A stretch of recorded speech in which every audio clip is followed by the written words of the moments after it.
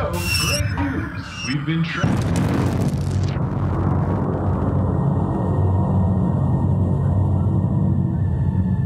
Ctrl Alt Ego is one of the best games I've played in years. A title that's been slept on and should have been in contention for the 2022 Game of the Year. A title made by just a couple devs from a studio called MindThunk. It takes a more puzzle-based approach to the Immersive Sim. I know Immersive Sim is a nebulous term, but it'll be right up your alley if you're into games like the Deus Ex series or games from Looking Glass or Arkane. The best comparison would be with Prey. The key comparison is just how much you could think outside the box to solve puzzles with no right solution like you could with Prey. The levels are designed in a way where you could take any approach you wish. It contains an engaging tale that stays out of your way, leading you to piece things together with the right level of British sci-fi quirk with dark undertones of human consciousness. Pam and I used to call it the engineering department.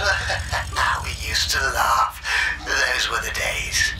Immersive Sims have long shelf lives, so I hope Ctrl Alt Ego gets the props it deserves. There are a number of games in the Immersive Sim vein hopefully coming out soon. You know how long these games could take, especially with small teams. But they will have their work cut out for them. Ctrl Alt Ego sets a high bar with its sheer amount of fun and creativity.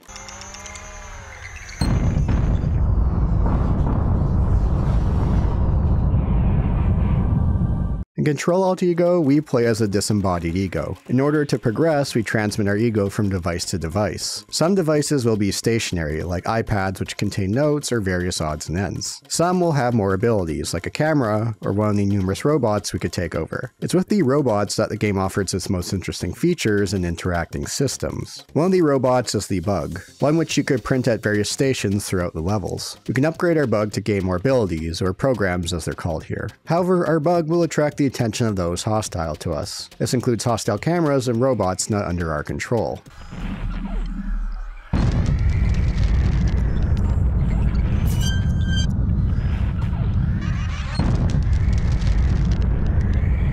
Another robot is the pup, a small robot dog that could get through tight spaces and won't attract as much from those hostile to us. Another is the dad, a stationary robot who could deserialize nearly everything in the environment and can print them back in.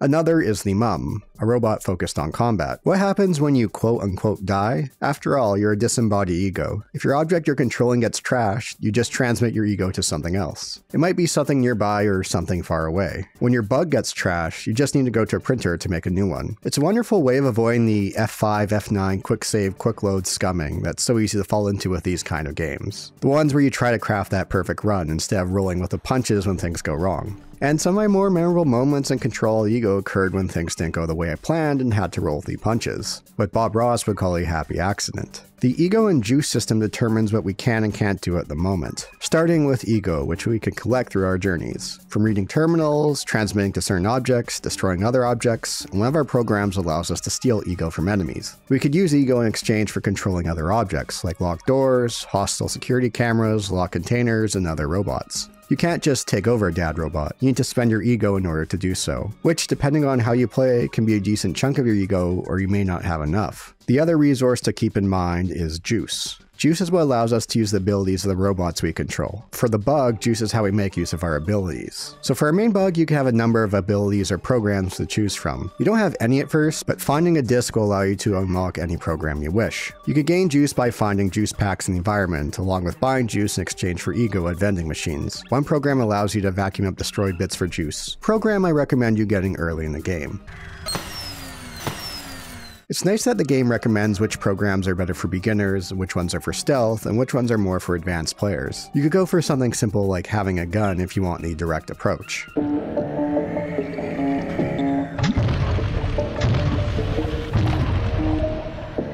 Or take the thruster for quick vertical or horizontal movement. But it's the more advanced programs where you could get more creative. What I loved to use for most of the game was the fault program. This allows you to turn a number of objects into bombs which you could chuck at enemies. Or for even more damage, use the fault upgrade on the explosive canisters lying around. Because of course they would be lying around in a game like this.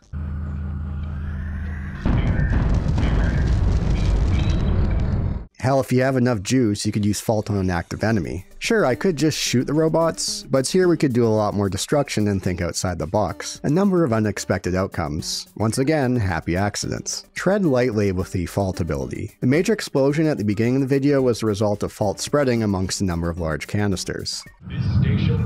If so, great news! We've been Another program I love to use was the download program. It allows you to bring in a number of objects at will depending on what you unlock and how much juice you have, from containers to other kinds of robots. You could upgrade your programs with worms that we find throughout the game. One thing that Ctrl Alt Ego does really well is distinctive audio cues. Worms can be pretty tricky to find and blend in with the environment, but you know one is nearby if you hear these slurping sounds.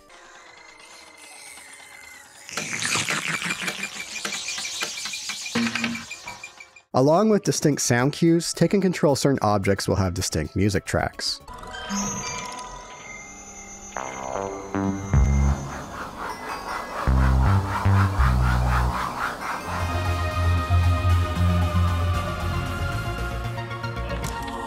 That was really refreshing, wasn't it? I hope this makes you twice as productive so that we can meet our monthly quota.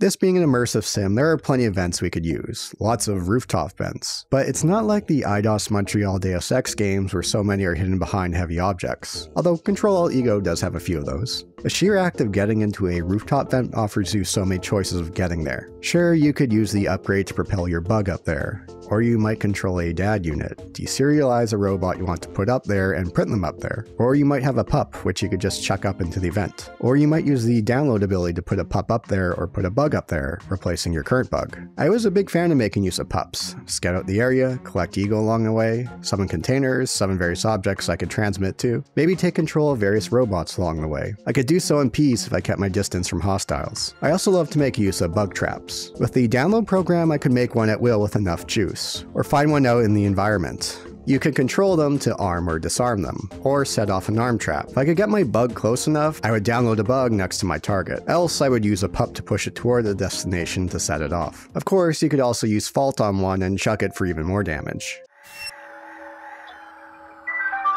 Attention, CRS employees. Just a brief reminder that the executives... And there were times where I progressed through a level with little use of robots, and just transmit from device to device. As long as it's in sight, you could transmit to another object. Some objects will give you ego for transmitting to. Use that ego to unlock doors, switch your view to the other side of the door, and continue on. Continue doing this until you find a printer or a robot to control like a pup past all the obstacles you bypassed with this approach. Now there are limits to transmitting around. Some objects you need to be in sight of. Others, once under your control, you could transmit back to whenever you want, no matter the distance. That being any robots you control or printers. There's a filter that's easy to show what specific objects you could transmit to, like a printer or the DADs you control. As you're transmitting around so often, does it get tiresome? No, it's a quick process and you could speed it up. There's a welcome setting where you could skip the warp animation if you find yourself having motion sickness.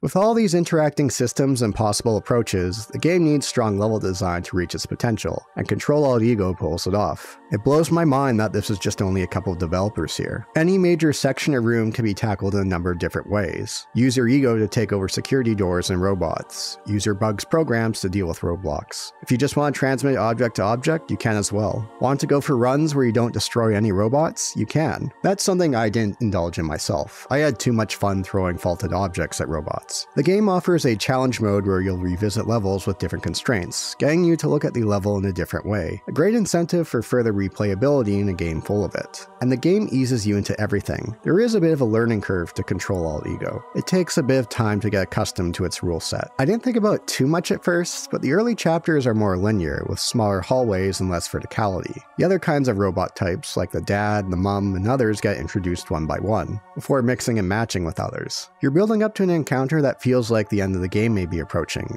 but there's still plenty left to go. The main campaign took me about 15 or so hours. And after this encounter, that's where the game really begins to open up. You have a wide variety of areas you could go into with whatever order you want. You know how common it is for games to put their best foot forward and stumble in quality as it goes on? Ctrl Alt Ego doesn't suffer from it. Instead, it takes a huge leap in challenging you with more open-ended levels with plenty of verticality, where it really begins to push you. More enemies and the ego required to take over objects increases. And it caps it off with a large area in which you have access to float around in space outside a space station. This offers you even more options and hurdles to overcome. Some of my favorite moments in the game was when I'd fly onto space, use the windows to transmit into the station, and transmit point to point to reach my objective, bypassing all the hostile robots along the way. It's crazy to go back to earlier levels after and realize how much not only has the game changed, but how your abilities have changed. What seems like difficult challenges back then were now cakewalks with what the game throws at you later. That's not to say the end stretch keeps everything super open. There are some later game sections in more constrained areas,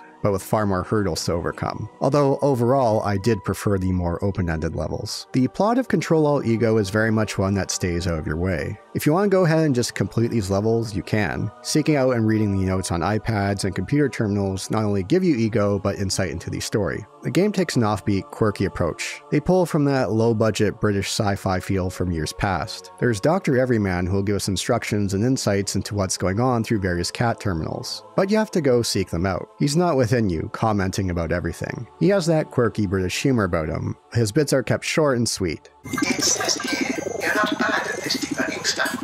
Mr. Hefe is up ahead. You need to get access to the remote debugger stop button. I favor a cautious, planned assault.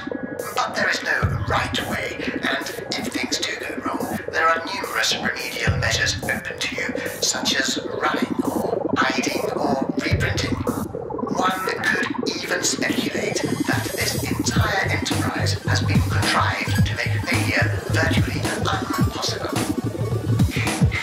Although it's probably best I don't call attention to that.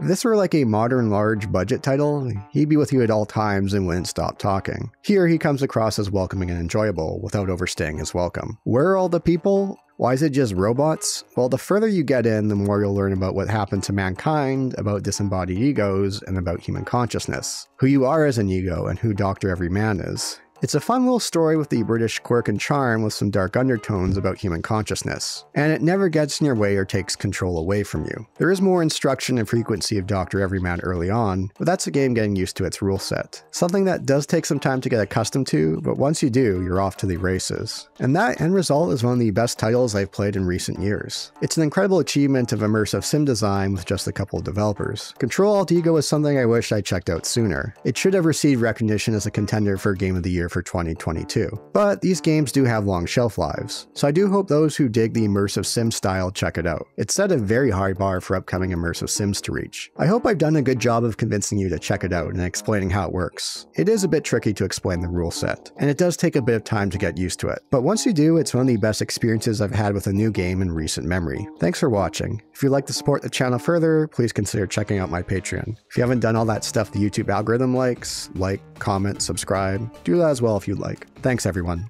Boulder Punch out.